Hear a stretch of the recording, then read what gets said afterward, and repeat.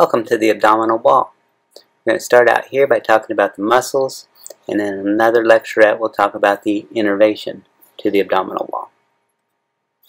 Our objectives for this section is going to be able to visualize the location and extent of the abdominal muscles and their aponeuroses. And then also when we consider making an abdominal incision, we want to be able to rightly identify the fiber direction of the muscles encountered as we make the decision. It's important because we're not going to make incisions that are going to transect the muscle fibers, but that are going to run parallel to the muscle fibers. And then also we want to be able to identify the borders of the paralumbar fossa and compare the structures that we encounter when we make an incision in the paralumbar fossa in the horse versus the ox.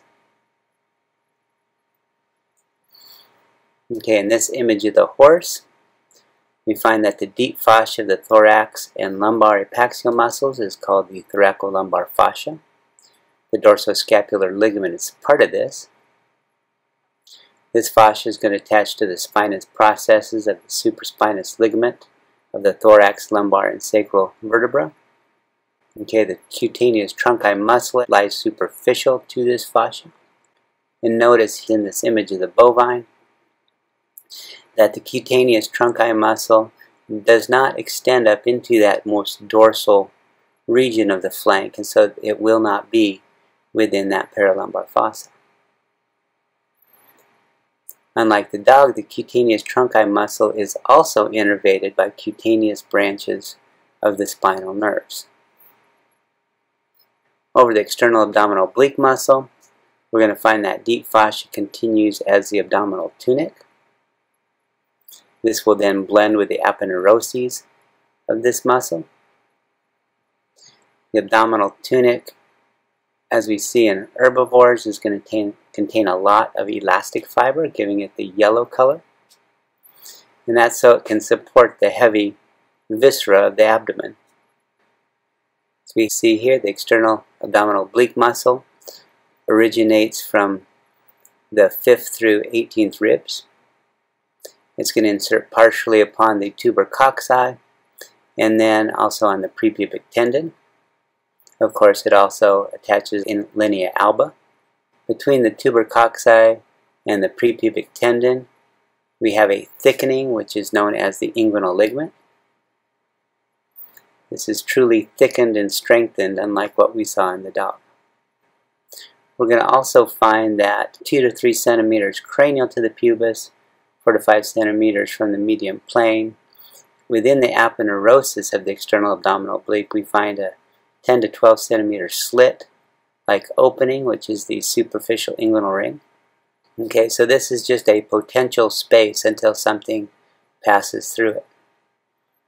Okay, also in the horse, we find that the femoral fascia on the medial thigh is attached to the aponeurosis of the external abdominal oblique muscle by what is called the femoral lamina.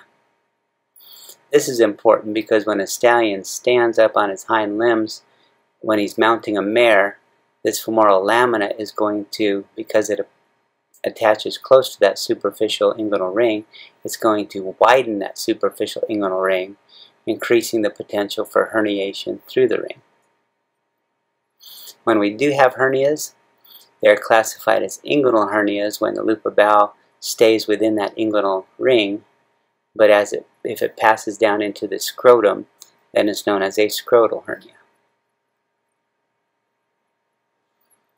Okay, here we're looking at the external abdominal oblique muscle in the bovine. It's going to be attaching to the caudal border and lateral surfaces of ribs 6 through 13. Then attaches to the tubercocci and the prepubic tendon and linea alba, just as it did in the horse. Okay, the internal abdominal oblique muscle, it's going to originate from the tubercocci in the horse. It's going to be adjacent to the inguinal ligament. It's going to then attach to the cartilages of the last 4 to 5 ribs and the linea alba and also the prepubic tendon. Here we can now see the border of the paralumbar fossa. Notice that the caudal ventral border is going to be the internal abdominal oblique muscle. So here we have the external abdominal oblique reflected so that we can see that internal abdominal oblique muscle. Remember, the external abdominal oblique muscle fibers were going caudal-ventral in direction. The internal abdominal oblique are going cranial-ventral in direction. The aponeurosis of the internal abdominal oblique is going to fuse with that of the external, and they're going to form the external rectus sheath. We find that the ventral to the origin of this internal abdominal oblique muscle on the inguinal ligament is the slit known as the deep inguinal ring. Okay, so the deep inguinal ring is bound cranially by the edge of the internal abdominal oblique muscle, caudally by the inguinal ligament. And so we have then created a inguinal canal, basically going from the deep inguinal ring to the superficial inguinal ring. Notice that the superficial and deep inguinal rings are not just right up against each other, but in general you have to, if you put your hand through the superficial inguinal ring, you need to go caudally and dorsally to find that deep inguinal ring. So you don't want to have your hand fishing around between the two muscles looking for a crypt or catestis when you need to go more caudally and dorsally. The inguinal canal, it's present in both the male and the female. In the male, we do have the spermatic cord and structures within the vaginal tunic passing through that. In both the male and the female, we are going to see the external pudendal artery and genital femoral nerve pass through. Okay, here's the internal abdominal oblique muscle in the ox. Notice that not only does it come off the tuber coxae, but it also comes off the deep lumbar fascia at the level of the longissimus lumborum muscle, and so we do find it within that paralumbar fossa.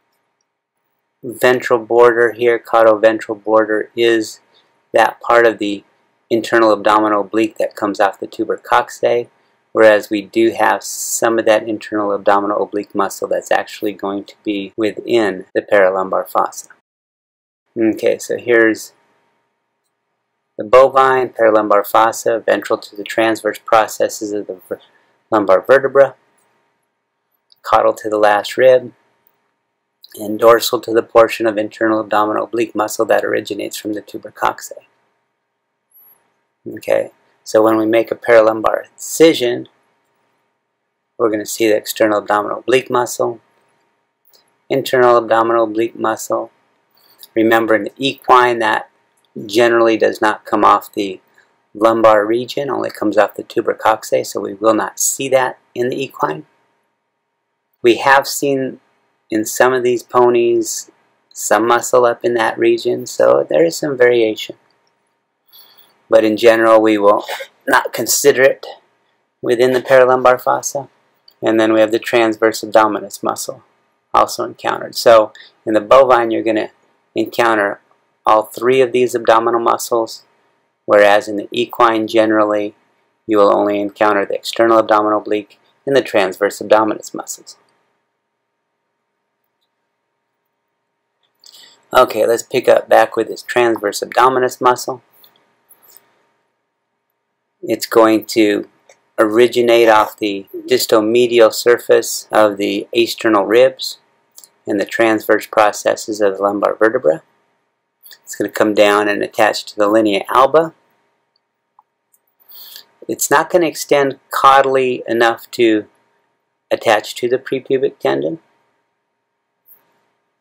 The aponeurosis of this is going to form our internal rectus sheath.